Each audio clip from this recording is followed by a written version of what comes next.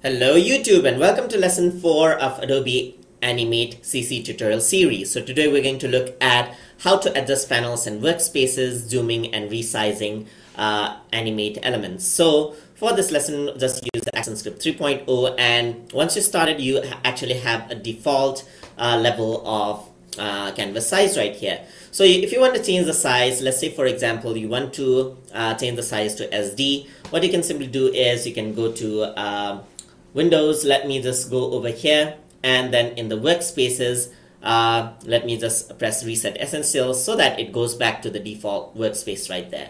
You can go to Windows, you can go to workspaces, go to animator, and you can see that it goes to the animator panel right here in the classic flash-like environment. And you can also, I prefer selecting the essential animation option right here. So over here you can also see that there's developer mode, where it gives you options for developing for components. It gives you user interface options like buttons and so forth, as you can see right here. So over here what I'm going to do is I'm just going to stick back onto my essential Windows panel right here. Alright, and over here there's width and height. So on the width and height section you can see that you can adjust the frame rate, you can adjust the size and so forth. So over here, frame rate 24 is for videos, for film frame rate. If you want to stick to PAL, then it is 25 frame rate, and then NTSC is 29.97. And if you want full-on smooth animation, then you go for 60 frames per second. Usually I like to have this as at 24 frames per second, which is the traditional film-based animation speed.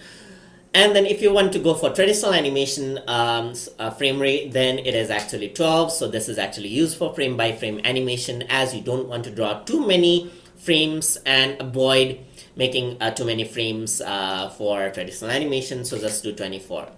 Alright, for the size, I'm going to press 1920, and then height will be 1080, and then this is actually what canvas size is like. So let me just press Alt and zoom out, and you can see that there's the canvas size just like that. Alright, so over here this is the traditional this is the SD size right here, 1920 by 1080, and you can also do scale content and go for advanced settings to actually set other options right here. So you can use inches as your option, you can use decimal inches, you can use point centimeters, millimeters, and so forth. So you can see that you can change the width and height in measurement as well. So I'm just going to stick to pixels because that is what is used traditionally by computer animation.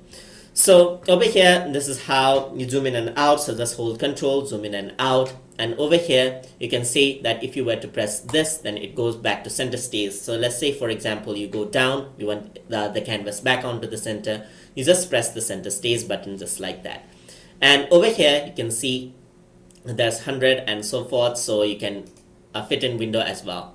And something that you notice with a Flash is that you can actually draw outside of the animation canvas, and if you were to press this, it'll clip the content, and if you were to press this again, it'll unclip the content. So let's say for example you have a lot of animations. So if you are doing animations, you might see that everything is outside of the canvas. So you can see that this is a lot more like Illustrator. So Photoshop is more like After Effects, and Illustrator is more like Flash.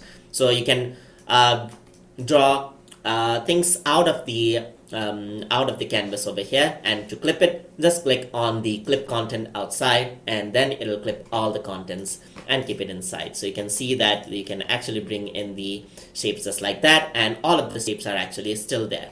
So this is how the canvas works. And if you want to resize the element, you can simply resize the width and height of it and scale the content as you wish. So this is how Adobe Animate file works. Hope you guys learned something as always, and as always, please like, comment, share, and subscribe.